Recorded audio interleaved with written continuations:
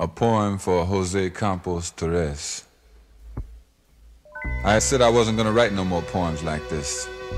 I had confessed to myself all along, tracer of life poetry trends, that awareness, consciousness poems that screamed of pain and the origins of pain and death had blanketed my tablets, and therefore my friends, brothers, sisters, in-laws, outlaws, and besides, they already knew. But Brother Torres, common ancient bloodline Brother Torres, is dead. I had said I wasn't going to write no more poems like this. I had said I wasn't going to write no more words down about people kicking us when we're down, about racist dogs that attack us and drive us down, drag us down and beat us down. But the dogs are in the street. The dogs are alive, and the terror in our hearts has scarcely diminished. It has scarcely brought us the comfort we suspected. The recognition of our terror and the screaming release of that recognition has not removed the certainty of that knowledge.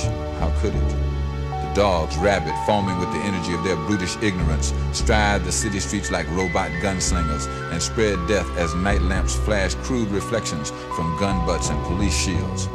I had said I wasn't going to write no more poems like this. But the battlefield has oozed away from the stilted debates of semantics, beyond the questionable flexibility of primal screaming. The reality of our city, jungle streets, and their Gestapos has become an attack on home, life, family, and philosophy total.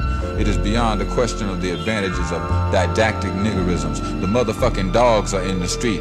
In Houston, maybe someone said Mexicans were the new niggas. In LA, maybe someone said Chicanos were the new niggas. In Frisco, maybe someone said Orientals were the new niggas. Maybe in Philadelphia and North Carolina, they decided they didn't need no new niggas. I had said I wasn't going to write no more poems like this, but the dogs are in the street.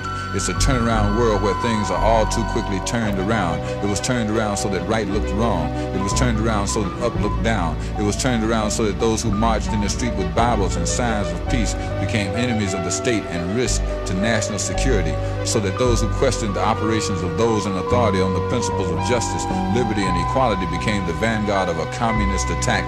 It became so you couldn't call a spade a motherfucking spade. Brother Torres is dead.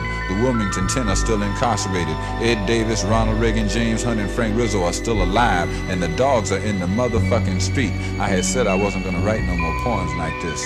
I made a mistake.